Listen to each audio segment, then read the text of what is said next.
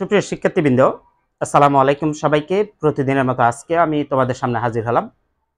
আজকেও তোমরা যারা বিবিএ অনার্স থার্ড ইয়ার আছো অ্যাকাউন্টিং ডিপার্টমেন্টে, অথবা বিবিএস ফার্স্ট কোর্স থার্ড ইয়ারে যারা ফাইনাল পরীক্ষার্থী আছো ফাইনাল ইয়ারের, তোমাদের জন্য অ্যাডভান্স অ্যাকাউন্টিং যে সাবজেক্ট আছে সেখান থেকে chapter 1 accounting for stock holder equity, এই চ্যাপ্টার থেকে প্রতি বছর ম্যাথ আসে, এবছরও আসবে।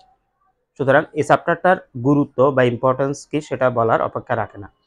তো সেখান থেকে খুব ইম্পর্টেন্ট একটা সাজেশন নিয়ে হাজির হলাম, যে সাজেশনটা যারা 2017 সালের ডিগ্রি পরীক্ষা আসছিল বা পরীক্ষার্থীদের, তোমাদের 2017 সালের প্রশ্ন, এবং এই প্রশ্নটাই একটু চেঞ্জ হয়ে অনার্সে আবার 2018 সালে আসছিল।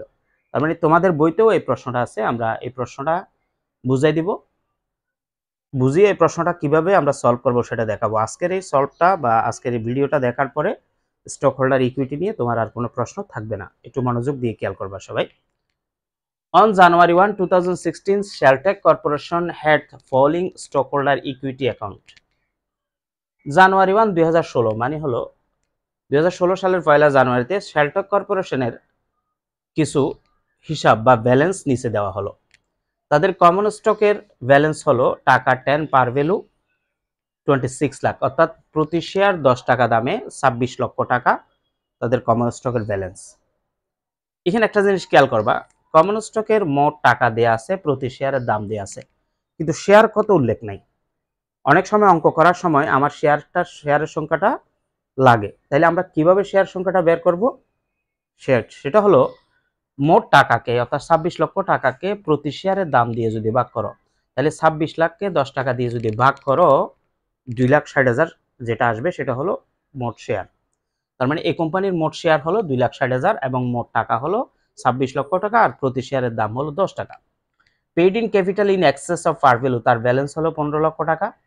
রিটেন আর্নিংস এর ব্যালেন্স হলো 32 লক্ষ টাকা। এটা হলো জানুয়ারি 1 এর ওপেনিং ব্যালেন্স স্টক হোল্ডার ইকুইটির। তারপরে কি বলছে, during the year the following transaction occurred, ওই বছরে তার নিম্নলিখিত লেনদেনগুলো সংঘটিত হয়। এপ্রিলের 1 তারিখে বলছে ডিক্লার এ টাকা 1.50 ক্যাশ ডিভিডেন্ড পার share two stock holder. Cash dividend খেয়াল করবা, নগদ লভ্যাংশ ঘোষণা করছে প্রতি শেয়ার 1.5 টাকা ধরে অথবা 1 টাকা 50 পয়সা ধরে। মের 1 তারিখে বলছে paid dividend declared in April, April মাসে তাদের ডিভিডেন্ডগুলোকে পরিশোধ করতে হবে, অর্থাৎ যে লভ্যাংশগুলো এপ্রিলে ঘোষণা করছে মে মাসের 1 তারিখে এসে সেগুলো পরিশোধ করতে হবে। জুনে বলছে অ্যানাউন্সড, মানে প্রচার করছে এ 2-for-1 স্টক স্প্লিট, যাদের একটি শেয়ার আছে তাদেরকে 2টি শেয়ার দেওয়া হবে। প্রিয়র to the split the market price per share ওয়াজ টাকা 24। এই শেয়ারগুলোকে তারা বাজারে আবার বাজার মূল্য নির্ধারণ করছে 24 টাকা করে।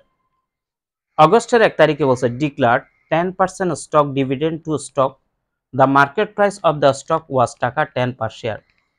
তারা আবার স্টক ডিভিডেন্ড ডিক্লার করছে অগস্টের 1 তারিখে 10%, এবং স্টক ডিভিডেন্ড ডিক্লার করার পরে তাদের মার্কেটের সেটা প্রাইস দাঁড়াইছিল বাজার মূল্য 10 টাকা। অগস্টের 31 তারিখে issued the share for the stock dividend, issued করছে the share for the stock dividend, ওই স্টক ডিভিডেন্ডগুলোকে আবার ডিক্লার করার পরে এগুলো আবার ইস্যু করছে। ডিসেম্বরের 1 তারিখ বলছে ডিক্লার এ টাকা 1.50 পার share dividend two stock holders. ডিসেম্বরের 1 তারিখে এসে তারা আবার ক্যাশ ডিভিডেন্ড ডিক্লার করছে 1.5 টাকা করে। ডিসেম্বরের 31 তারিখে এসে বলছে determine that net income for the year ওয়াজ টাকা 6 লাখ, তাদের নেট ইনকাম ধার্য করছে 6 লক্ষ টাকা। এটা হলো আমাদের টোটাল প্রশ্ন। এরপরে আমাদের যে করণীয় ইনস্ট্রাকশনস বা রিকোয়ারমেন্ট কি, করণীয় কি, দুইটা করণীয় আছে খেয়াল করো। এ নাম্বার বলছে journalise the transaction and the closing entry for net income, অর্থাৎ লেনদেনগুলোর জাবেদা দাখিলা দাও এবং যে নেট ইনকাম আছে সেটার ক্লোজিং এন্ট্রি দাও। বি নাম্বারে বলছে compute the stock holder equity, একটি স্টক হোল্ডার ইকুইটি তৈরি করো। তো এই প্রশ্নটা আমরা আমাদের ফেসবুক পেজে এটা সমাধান দিয়ে দিছি। এই ভিডিওর প্রথম কমেন্ট সেকশনে সেই সমাধানের লিঙ্কটা আমি দিয়ে দিব, অথবা আমার ফেসবুক পেজের লিঙ্কটা দিয়ে দিব। তোমরা এই প্রশ্নটার সমাধান যেটা আমার ফেসবুক পেজ থেকে দেখে নিবা।